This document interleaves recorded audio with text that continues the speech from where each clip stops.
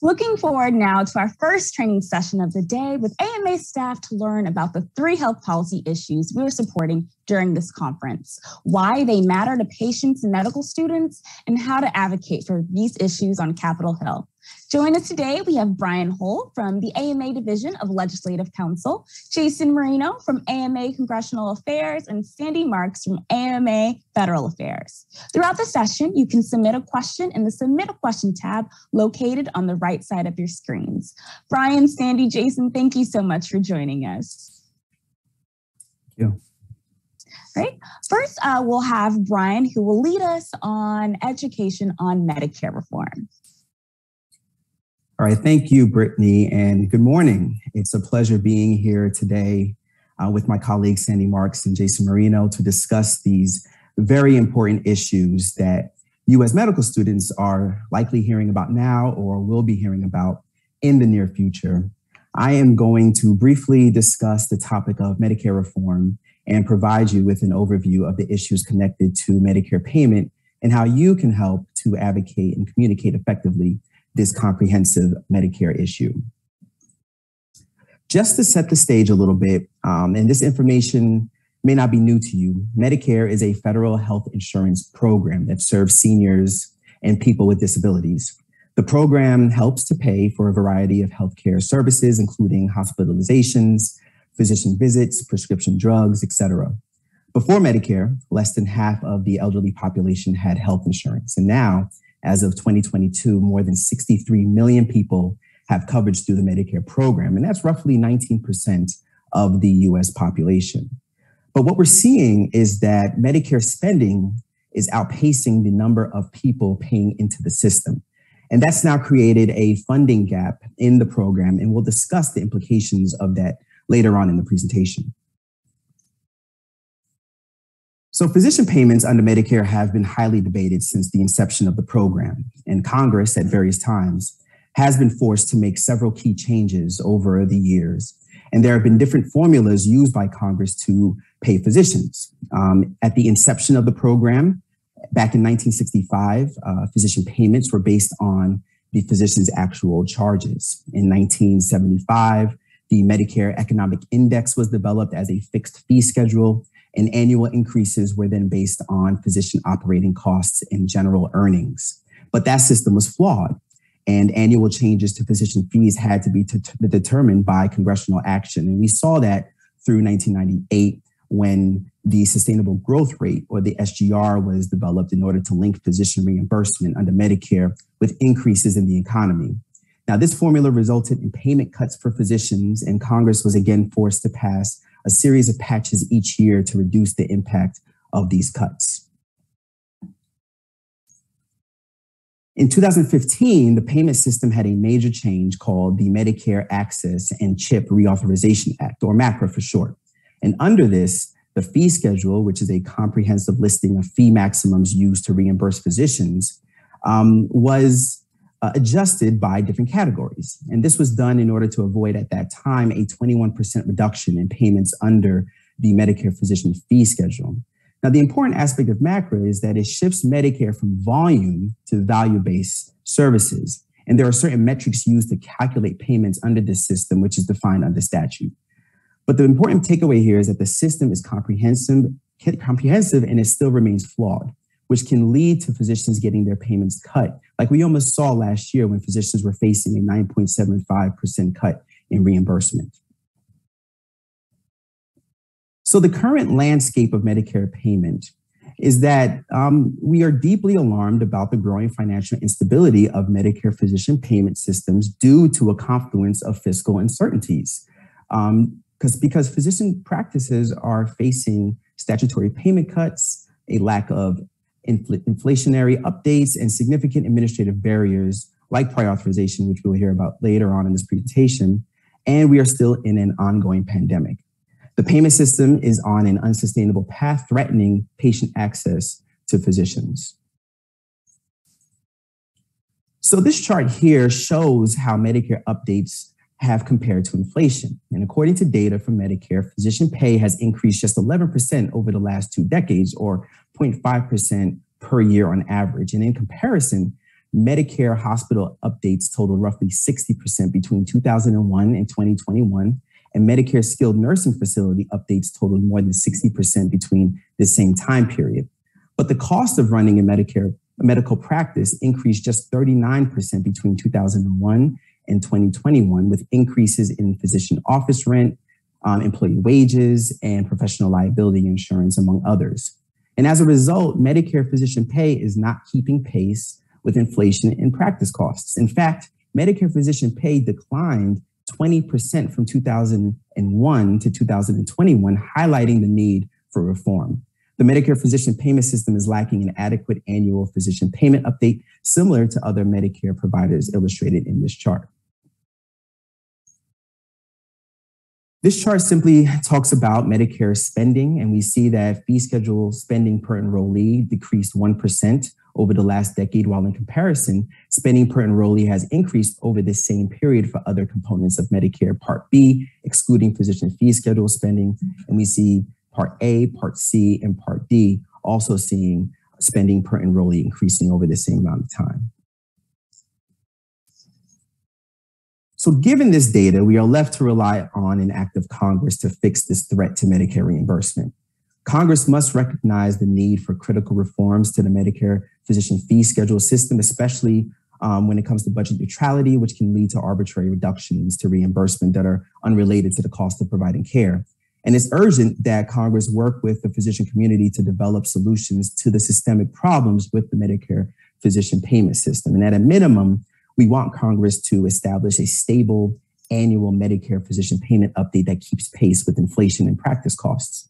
Physicians should be getting involved through their local and national medical societies, and this is where you can get involved. These groups typically have resources to help educate members of Congress and ask them to take action. Physician groups have helped shape Medicare policy in the past and must continue this level of advocacy to ensure that our patients have access to vital healthcare services moving forward. And our advocacy team is working hard with Congress, CMS, and members of the Federation and House of Medicine to see what long-term fixes can be put in place. In addition, you can help support the Value in Healthcare Act of 2021, HR 4587. This deals with alternative payment models, which are a form of payment reform that incorporate quality and total cost of care into reimbursement rather than traditional fee-for-service structures. When Congress passed MACRA back in 2015, it included a 5% bonus to payments to incentivize participation in APMs. Unfortunately, to date, the development of APMs has been limited, and the physician community is still committed to work with the U.S. Department of Health and Human Services to expand the availability of value-based APMs and remove some of the structural barriers to participation. And Congress can help the process by passing this bipartisan Value Act, which would extend the 5% APM incentive payment program and make further improvements to encourage increased physician participation. At this time, I will pass it on to Sandy Marks, who will talk more about telehealth. Thank you very much, Brian. So to get started on telehealth, we don't need to go quite as far back as Brian did in history, but we do need to go back to before the coronavirus pandemic began. So prior to March of 2020, the Medicare program's coverage of telehealth was extremely limited. It was only available to patients who live in rural areas. And to get telehealth services, patients had to go to a medical facility like a physician's office or a rural hospital. They had to use two-way audio, video, telecommunications equipment. This would basically be some physician at a distant site communicating with the health professionals at the site where the patient was. And there was a very limited number of services that were on Medicare's telehealth list. In addition, because payments were made at the rates that are paid in facilities, they were about 30% below the payment rates that physicians receive when they provide services in their offices. So it was not very financially sustainable. Now, in January of 2020, the U.S. Secretary of Health and Human Services declared a nationwide COVID-19 public health emergency. That public health emergency, or PHE, needs to be renewed every 90 days. So most recently it was renewed on January 18th, and that takes us into April. And if it's renewed again, which most people expect to happen, that gets us to about July. It's not clear how much longer it will be renewed after that, though. In addition to the secretary having this authority to declare the PHE, Congress passed legislation that said when the PHE is in effect, HHS can waive a number of the previous limitations that existed on Medicare coverage and payment for telehealth services. Now, the PHE also affects other federal policies besides telehealth. So the emergency use authorizations that we've seen for vaccines and drugs to treat COVID, and patients who have Medicaid have been able to remain on their Medicaid coverage without having to have their eligibility redetermined.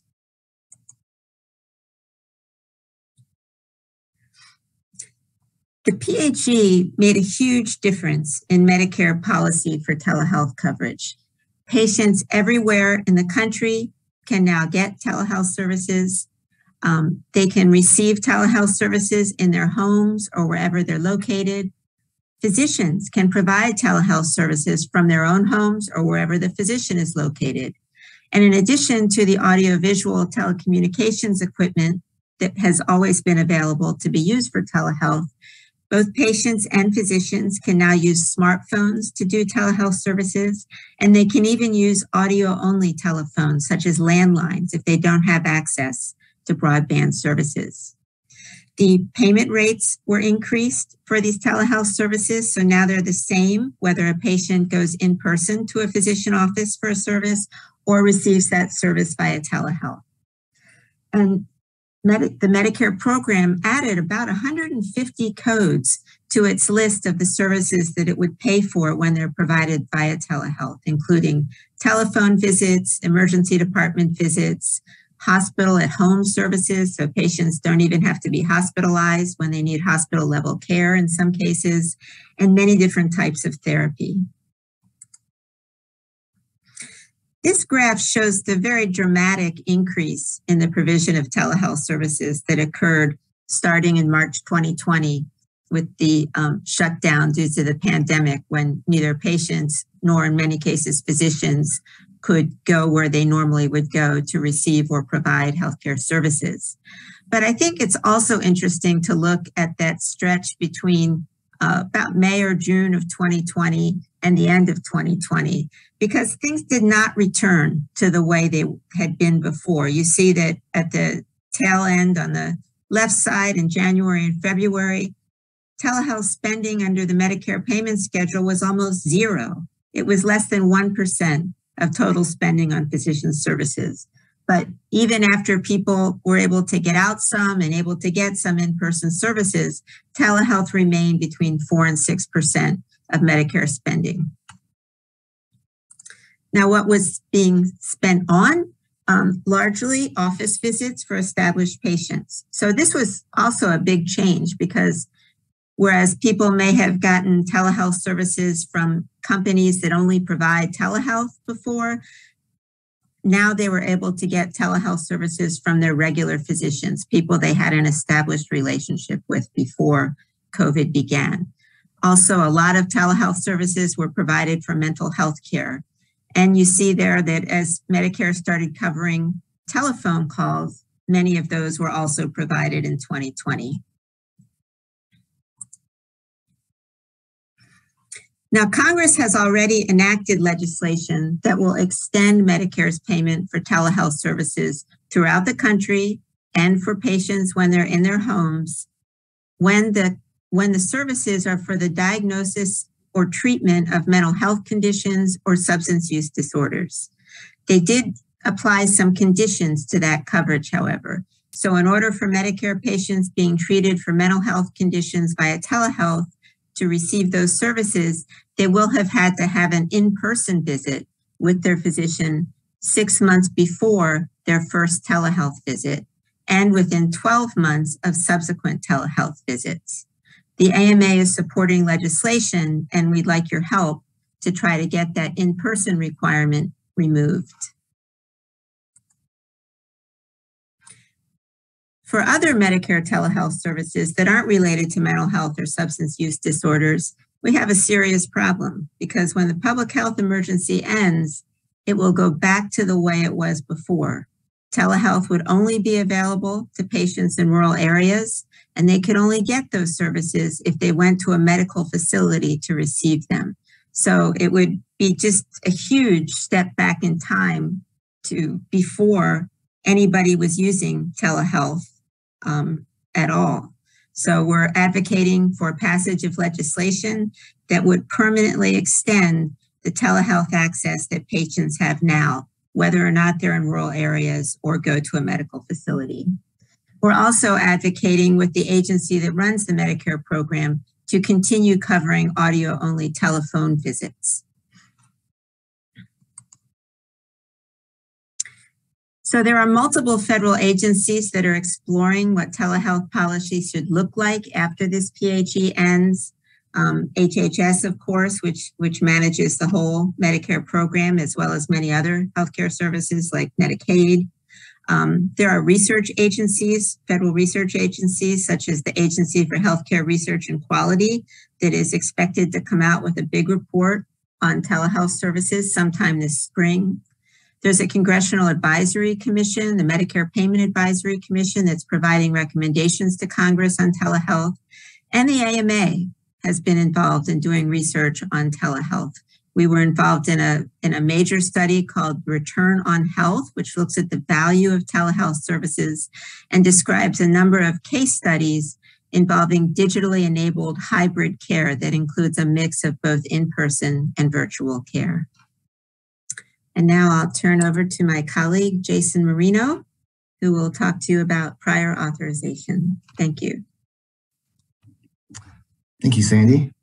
Hi, everyone. So I'm going to talk a little bit about prior authorization. And I think I'll start with just trying to give you a real world example. Let's say I woke up this morning with a horrible rash all over my face. It's so bad that I can't even go to the bus stop with my kids because I'm going to embarrass them. And I need to go see my dermatologist to see how I can fix this rash. And I go to a dermatologist and he or she says, I have some good news and some bad news. The good news is there's a treatment for this rash. We can make it go away. And you have Aetna and it's covered. That's the good news. So I'm happy. But there's some bad news in that we have to get what's called prior authorization from Aetna for you to actually get coverage for this particular service, right? This medication right now. And so just hang tight. Hang tight. I know you have a big work event, you're supposed to speak, but it's going to take a little while. Hang tight. And essentially, that's what prior authorization is, where the insurance company, even though you're the patient that has a covered benefit, they make sure that they sign off on whether that particular treatment or medication is going to be covered in that instance. And they do that, they argue, to see they keep healthcare costs and utilization under control. They think that if they don't have that check, physicians are just going to order a bunch of tests and a bunch of medications and treatments, and patients are going to go in the pharmacy and overutilize and drive out healthcare costs.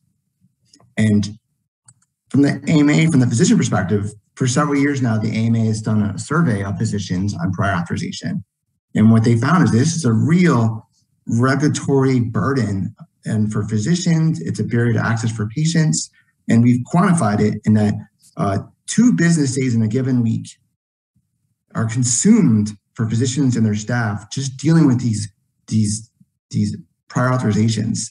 It's 41 a week on average of these. Just my example was a benign one. Imagine it's cancer care or diabetes or something that's more urgent, and you have to go through all these hoops over and over and over again. And we find that physicians found that 80% of physicians reported that a lot of patients just got fed up with the delay and they just abandoned treatment altogether just because they got frustrated. Maybe they showed up at the pharmacist and they didn't get approval yet and they said, sorry, we can't give you your medication, and they just left. They're not going to come back. That's a problem. And 1/3 is even more alarming. 1/3 of physicians report that patients have actually had serious adverse outcomes because of this, and that they ended up being hospitalized because during this delay, their condition got worse. They became disabled or a permanent disability or even death while they're waiting. And why? When we had data that showed that most of these get approved in the end anyway. So why are we jumping through these hoops? And we've also had some new data that shows that physicians report that 51% of patients, and physicians report that their patients tell them that they are lose productivity at work. They can't do their job while they're in this limbo. Maybe I couldn't give them this speech. I couldn't be talking right now. If I had a full body rash on my face, I wouldn't probably be talking right now. So it can impact you. And so what do you do about it? What's the solution? And so there's a bill in Congress and the House and Senate, and it's sponsored by Congresswoman. It's in your handout too. There's some handouts that Brittany sent out, and Congresswoman Dalbany and Congressman Mike Kelly from Pennsylvania, and then in the House and the Senate side, Senator Dr. Marshall and Senator Thune, Senator Brown, others are on a bill that would say in the Medicare Advantage space. So Medicare Advantage is the private plan that's available for seniors in Medicare, and it's wildly popular. A lot of bipartisan people love their Medicare Advantage. The seniors like it, and we're saying, and a lot of times what Medicare Advantage does, it drives a lot of the private insurance market. So you want to get at that. And in 2018, we AMA convened a stakeholder group with some of the health plans, pharmacists, hospitals, and others, and they came to a consensus on how do we fix this, make prior authorization work better, and that led to this bill. And this bill essentially would streamline the process. So it would have to have an annual review of what is going to be in prioritization and why. Is it based on best clinical guidelines, and know what they're working from, and then look at that every year, make sure that it's continuing to follow clinical guidelines. Things like can this process be done electronically with real-time decision making? Can you have what's called gold card, where this thing, if a particular service gets approved over and over again, they get a gold card and they can skip the whole process. It may require explanation. Why was there a denial? What's the reason? How long did it take between when you said, hold on, we got to check this out? How long does that take? And why? And why did it take so long? And just have some transparency. I think there was more transparency that would lead to better results. So this is a very reasonable bill. Our opponents and the health plans like to say either it's going to undermine Medicare Advantage, which is popular. This is going to make Medicare Advantage work better. We're not saying get rid of all of prioritization, have no checks at all. We're just saying if you're going to have some checks on services that physicians prescribe, let's make it reasonable. Let's make it work better. Let's streamline it. And so we are trying to build support. This bill in the House has over 261 co-sponsors, very bipartisan. On the Senate, it's an even 18 co-sponsors, bipartisan. And we're hoping to build support throughout the year. And during a lame duck session of Congress, after the election, usually in November, December, there's a Congress reconvenes and they pass some bills. And we're hoping this makes it in the mix. So I encourage you to go to the Hill and kind of, if you have anecdotal stories of your own, what this means, talk about that. Because this is one of those that you don't want to be too abstract, because your eyes are going to start glazing over. You got to bring it to a real world example, and then always say, we're not trying to just gut this thing. We get it. We want to have controlled healthcare costs too, but let's just make it work better. And I think it's a very reasonable ask, and I'll leave it at that. Great. Thank you all so much for those really great information that you all shared with us. We've had some questions from our students, and so I'll start with that now. So first, this will be directed towards Bryan. Do we have data to demonstrate the economic impact this has had on providers, like hospital payer mix shifting away from Medicare or private practice financial instability? They're also curious about what kinds of providers this is most affecting. So from what we're seeing a shift away from providers in rural and underserved communities, because there's less of an incentive for them to go into those areas because they're not able to receive adequate payment for services. And we're seeing a shift towards hospitals in more big healthcare systems because of this. And that's why we need to incentivize Congress to have a stable payment update system in order for all practices to be able to sustain and be viable. And, I can lean on Sandy and Jason to see if they had any further thoughts on that. No, I think you have it exactly right. It's physicians need to have their practices adequately supported in order to deliver care to patients. And when they're not getting that kind of financial support, they find that they need to go places where they can get it, which is, the organizations that have the deeper pockets. So yeah. It's a problem. Okay. This next question is directed towards you, Sandy. What data do we have on differences in quality between telehealth and in-person appointments? How can we ensure that providers incentivized to take more telehealth visits will not result in worse quality patient care? The research that's been done so far has not shown any diminishment in quality when services are provided by a telehealth. In fact, there are some advantages for certain kinds of patients when they receive a telehealth visit, because if they have symptoms that are sporadic, for example, the physician can see those symptoms when they happen with neurologic conditions, for example. Patients who have conditions that are affected by what they eat, diabetes or other similar cardiovascular conditions, physicians can actually see what's in their patient's kitchen. A lot of patients, after they get to a physician's office, if they have certain functional limitations or they're just nervous, whatever, by the time they get to the office, they're actually in worse shape than if you had seen them in their home environment. And so it also allows them to be seen where the patient is most comfortable. And that can be an advantage to quality of care. So it's not that all care should be provided by a telehealth. We don't want to go back to those days of April 2020 when that's how everything had to be done. But when it's mixed in, when you have a mix of in-person care and maybe you do the follow-up visit by a telehealth, you do some remote measurements through equipment that you can send home with patients, it can work very well as a hybrid model, and care could be as good as in-person care and in some cases, perhaps even better. Thank you so much. All right, our next question is directed towards Jason. So how strict should the qualifying requirements be? Would there be any room for exceptions? This student also writes that they've had problems where a medication gets approved under one marketplace insurance, but can't get another because they have much stricter requirements. The idea would be to have a streamlined process. This is for this particular bill, Medicare Advantage. CMS have to come up with a process that works for all plans, so you don't have to deal with, what's Aetna's plan, what's Humana's rules for this. And I mean, there's going to be some differences between plans and what's covered or not.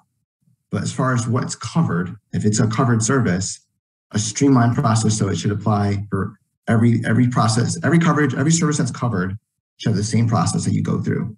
And it should be transparent, what's required, what's not. If it's something that's regularly approved, 95% of the time it gets approved anyway.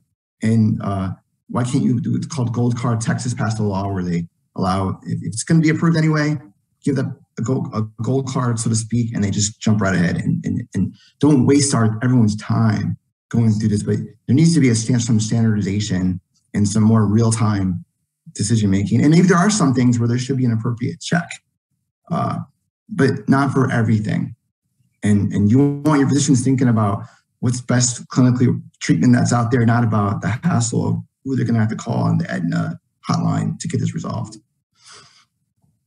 Thank you. All right. Our next question is directed to Bryan. What are your thoughts on CMS accepting less and less of the RUC's recommended payment values? In the last Medicare physician fee schedule, CMS accepted roughly only 75% of the recommendations. And I hesitate to comment extensively on the RUC process. I know we have staff that's extremely focused on that area, and maybe we can, push that question to maybe Sherry Smith. But over time, the RUC evaluation system, it's the requirements to develop codes the burden has become higher. With the increases in technology, with so many codes that are in the system, usually, in my opinion, there's usually overlap with other codes, and there's usually codes that already exist that may be used in order to identify the system or identify the service that's already being handled. But again, we can probably direct that question to our RUC staff, who will have a better take on that. Okay, thank you. This one's directed towards Sandy. What steps can students take to help with the in-person requirement aspect of the mental health or telehealth legislation? Actually, I'm going to kick this to Jason, because there is legislation pending that would remove that requirement. And that's what has to happen, because the requirement comes from a law that Congress passed. So we need help from students to advocate passage of the law that would remove that requirement. And I'll just jump in. Not last year, but the year before, there was a bill that passed that extended telehealth coverage for mental health care. A good thing. But at the last minute, and this is how things work on the Hill, some committee staff are talking to someone, and they put in this 6 months, let's put in this requirement that they have to come in person. Very arbitrary, wasn't vetted, and they just put it in there. And we argue that why? Like one of the silver lines of telehealth is that mental health services have been one of the most highly utilized services via telehealth. It's a preferred modality among many, and it's working. And just like we fight for mental health parity, why is it that mental health is treated differently than so-called physical health? And why is it not the same? This is another example. So everything else, all the other services don't have this in person. Why are we singling out mental health? Like, once again, the parity issue is cropping up, and it's arbitrary. And so we're just saying it's not needed, and it's something we're hoping that it just gets removed. And we're getting bipartisan support for this. Thank you. So I just believe this would be directed towards Bryan. If we move toward a quality reimbursement structure, what is to prevent physicians from not treating high-risk patients? In other words, how do we ensure all patients are receiving care regardless of their risk stratification status? Yeah, and that's the very point of quality care, right? We want to make sure that these conversations that we're having, that any reform payment system will allow for the appropriate payment to care for patients who are sicker or have social determinants of health. So it's the priority of any payment system that we put forth to make sure that there are parameters or safeguards in place to make sure that all patients are being cared for. And that's the point of having these conversations with the House of Medicine, to make sure that all physician societies and physician services are part of these discussions, to make sure that everybody's interests are being met, and we don't put forth a system that prioritizes certain patients over others. For Jason, would the prior authorization bill be something that would try to streamline the prior authorization process for all insurance companies, or just Medicare? So right now, it would just apply to Medicare, and particularly Medicare Advantage plans, with the hope that it would drive the private plans to follow suit. Now, one of the reasons is it's one of those trying to be practical. What can you actually take and get into law? And if you go after the private plan, it's what's called a RISA, and it's a much bigger lift. And historically, bills that tinker with the RISA don't go very far. They get introduced, good press release, they don't make it to the end result at final law. And so we're trying to be pragmatic and follow the lead of some of our champions who think that if you focus on Medicare Advantage, that's a good start. It's a good space, and you can go from there. And so this is one of those issues that multi-pronged, multi-steps. If we get this win, it becomes law, and it's still having problems with the private plans, then we'll be right back with bills on that. I can add a little bit to that.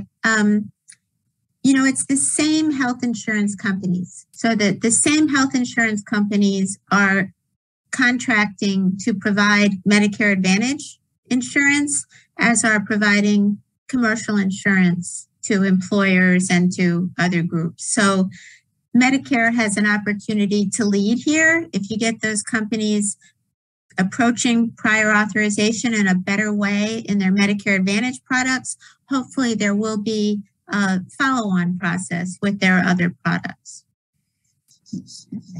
And then to one of the last questions to Jason, can you expand more on the administrative burden of prior authorization on physicians?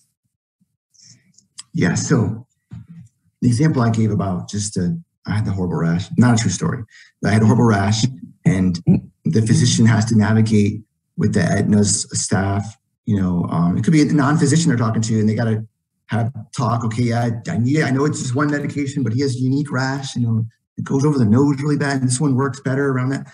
And yes, it costs more, but it was what works. And they got to explain that. And then there's 41 of these a week. The other one could be a cancer care.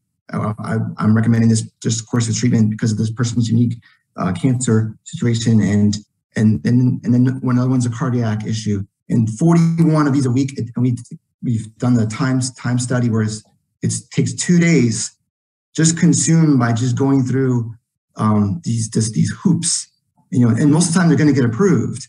And so that's time that could be spent making your practice work better. It could be spent working more on treatment, hiring more clinical staff, instead you're hiring administrative staff to just comply because you can't not do it. Because the other result is if it takes too long, a lot of patients just give it up. I'll just give up on that rash and I'll just live with it for a week and embarrass my kids and it'll go away. But I probably should have taken it earlier. So you don't want your patients to walk away or not get treated. So you've got to follow it through. And no matter how long it takes and how frustrating it is. And it's to no good end from the physician perspective. So it's, why are we wasting our time on this? That's that's the source of that frustration in it. But you got to have the staff to do it or you get denied. Mm-hmm. Yeah. Kind of in that same vein, is this prior authorization bill, is this just for common medications like insulin, or would this also work for specialty meds like monoclonal antibodies? My understanding is that prior authorization could be on anything as small as like a little rash cream to something more significant. And, and there might be some cases where it's a very high cost medication and you want a check on that. But if there was a more streamlined process, look, we have AI now and data that can crunch numbers and do things more efficiently. Why can't we focus more? Maybe some of that should be focused. And let's have the prioritization on those high cost, highly variable outcome treatments and not the more routine stuff. Mm-hmm. Yes.